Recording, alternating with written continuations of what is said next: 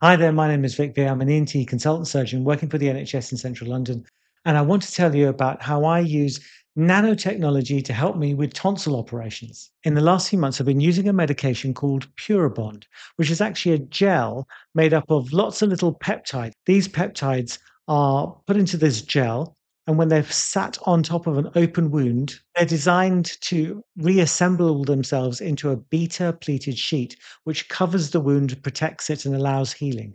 And these peptides hold together like this. So these sort of short sections of protein.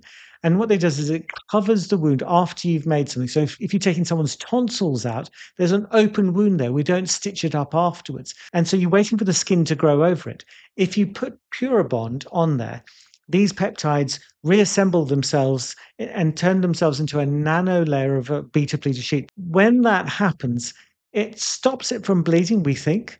It also protects the wound, stops it from getting infected.